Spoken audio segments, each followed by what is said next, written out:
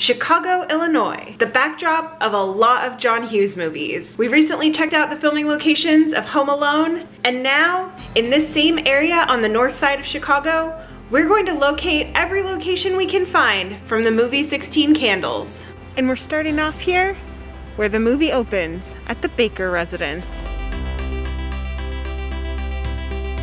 It is pretty neat to see this house in person. I was a big John Hughes fan growing up, and 16 Candles was probably my favorite, although if we're being honest, it was probably more about Jake Ryan than the movie itself. But, you know, Jake Ryan was a dreamboat, right? Total dreamboat. It's a gorgeous house. And there's several scenes here that are pretty memorable, one of them being Long Duck Dong laying on the grass here in the morning. His family was getting ready to go to the wedding, gathered around him right here.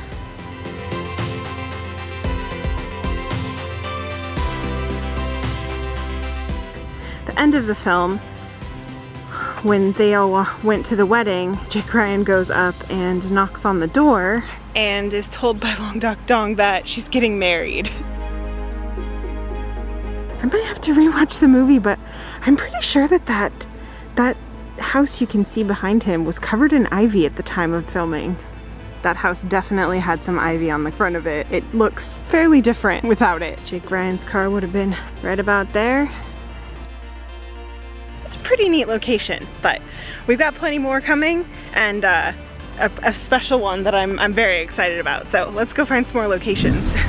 Now, the school in the movie, at least the exterior shots, has since been torn down. So unfortunately, we won't be able to visit that today. I am here at Niles North High School. This high school was used for some of the interior scenes of the school, like the school dance and the gym and the shop.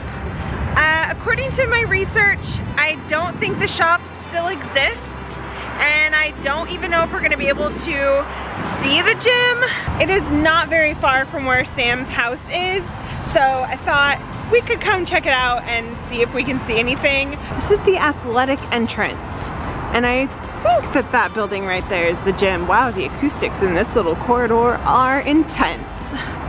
I can see that though. Is that the gym? I don't know, I can't even tell because it's so dark inside. Does that look like gym floor? This must be like a corridor, and the gym must be an offshoot of one of these things. I did talk to someone. They told me that filming is prohibited, so I can't even see the gym, and it's understandable. It's a school. On to the next place. This is Jake Ryan's house. Right there on the doorstep. That is where they are contemplating whether they should go into the party or not. And the geek says one of my favorite quotes in the entire movie. He says, "We have $70 and a pair of girls' underpants. We're as safe as kittens." It's later in the movie that the geek pulls the Rolls Royce out of that garage right there. Jake Ryan lets him take it out for a ride.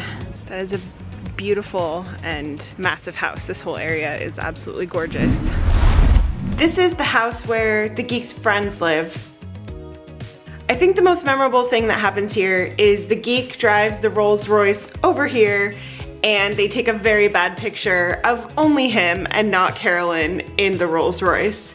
It does look like there's a mom playing outside with her daughter, so we will not linger too long, but that's the house. We have arrived at Glencoe Union Church. This is where the wedding takes place.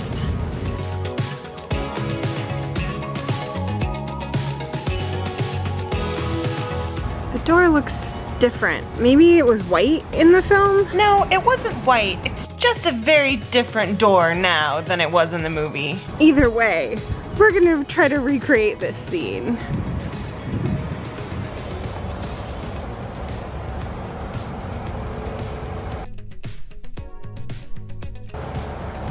Yeah, you.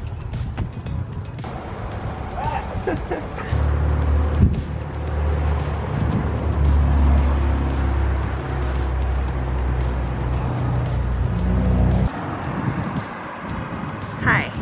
Hi. Hi. Hi. All this time I wanted Jake Ryan, but I got my own Jake Ryan. As a 16-year-old, I loved 16 Candles. I never thought I would go reenact scenes from it, but here we are. Jeremy's birthday was recently, so I got him a cake. It gets to be his sweet 16 today. Make a wish. It already came true. Aww.